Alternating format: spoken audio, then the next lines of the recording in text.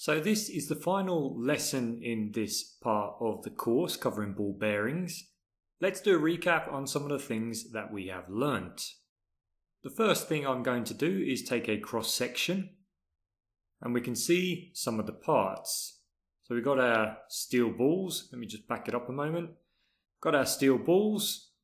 These are the rolling elements. We've got our separator / retainer / cage. We've got the inner ring. And we've got the outer ring. Inner ring also known as inner race, and outer ring also known as outer race. We've then got a seal, and we can also change this to have a shield instead. You can see here that the shield is metal, whereas on the seal it's most likely going to be rubber or Teflon. We can have a look at the raceways. What I'll do is I'll remove the balls and I will remove the separator. And now we can see the raceways. There are two parts to this raceway. We have the outer ring raceway and the inner ring raceway. Now, depending on the depth of the outer ring raceway and the inner ring raceway, we'll classify the bearing as being either deep groove or shallow groove. Deep groove bearings are also known as Conrad bearings. Some people will tell you that they're called that because they're concentric and radial loaded. It's not that at all. They're actually named after Robert Conrad. If we change to a shield design now, we can see we have this ring-like shape which we can install, and then we'll push the second part in until it snaps into position. If we switch over to a sealed design, you can see that we have a sealing surface.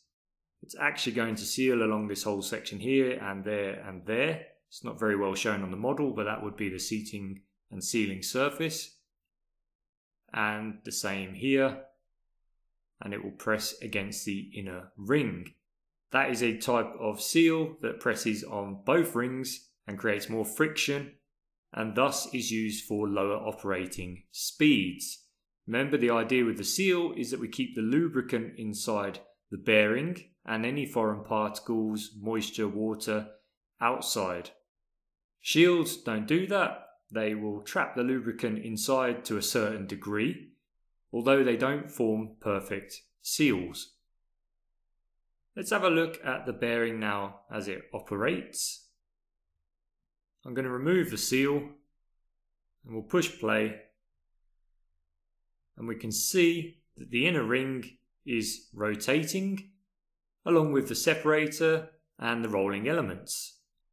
The outer ring is stationary, and normally there'll always be one ring that rotates and one ring that is stationary. In fact, there'll always be a ring that is stationary and always one that rotates. But it may be that sometimes you have it the other way around, that the outer ring rotates and the inner ring is stationary. I haven't seen that, but apparently this design of bearing does exist.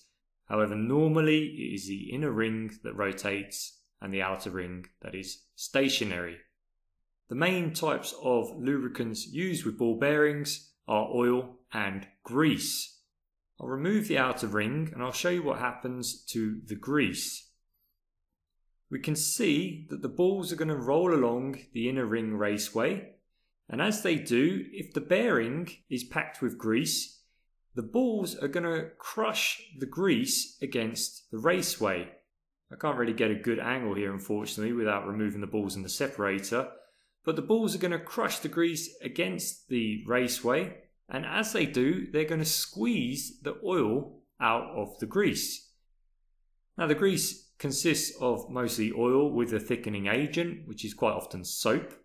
So as we crush the grease against the raceway, the oil is going to be liberated from the grease and we're going to get lubrication. Good thing about grease is that it tends to stick to where we put it, and that means it's going to stay within the confines of the bearing. The downside with grease is when you heat it up, the oil will be liberated from the thickening agent at a certain temperature and it will run out of the bearing. At this point, you no longer have any lubrication friction will increase, the temperature will increase, wear will increase, and the bearing will seize or just fail. Another limiting factor with grease is that when you rotate the bearing at a very high speed, I might even be able to do that now by adjusting the speed, the forces that are applied to the grease have a tendency to throw the grease outwards. People call this centrifugal force, other people call it centripetal force, depends on how you want to describe it. But in engineering we say centrifugal, and centrifugal force is going to throw the grease out to the side, and we're going to end up with less lubrication on the inner parts of the bearing on the inner ring side than we will have on the outer ring side. So both the speed and the temperature make a difference to the properties of the lubricant, so keep that in mind. When you have a bearing that has an appearance such as this,